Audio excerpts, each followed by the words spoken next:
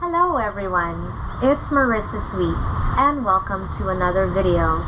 For those of you who are new, I'm a landscape painter and an art instructor for the last 17 years.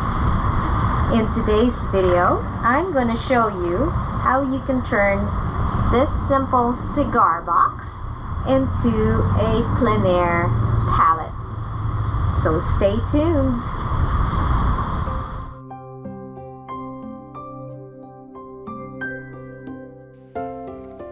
So this is my cigar box. I just bought this from a local tobacco shop here where I live, and it's just very handy. It's 8.5 inches in length, 5.5 in width, and the thickness is about 1.5 inches in thickness. I already preloaded my colors because I'd like to be ready to go if I go plein airing. So I load up my colors with my basic color palette, and I've also custom made this cigar box with a plexiglass as my palette.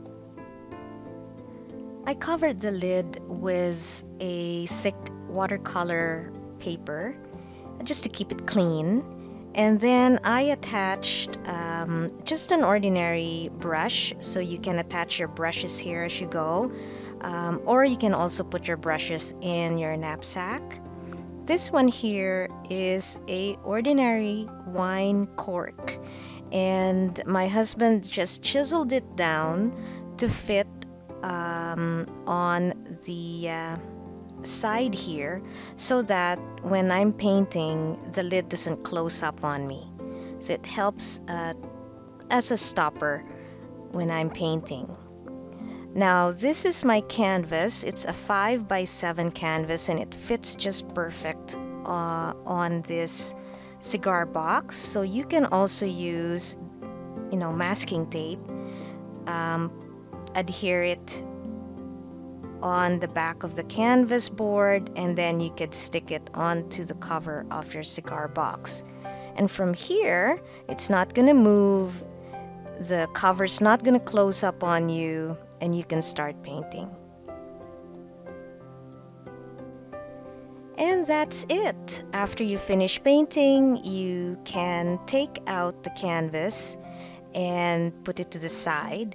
Now some artists use a Velcro tape, and I feel that is also a very, very effective way of keeping your canvas from not falling back onto your palette. So you could just leave it at the top of the cigar box until you get home if you have a Velcro tape.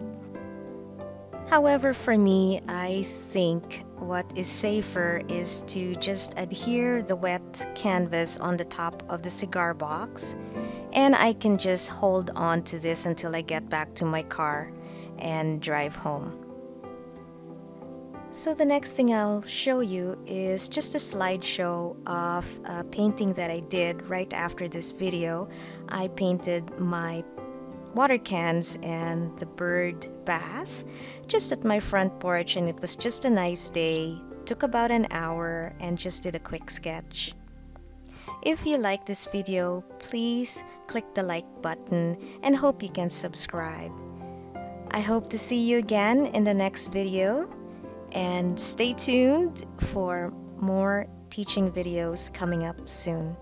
Thank you, and sweet out.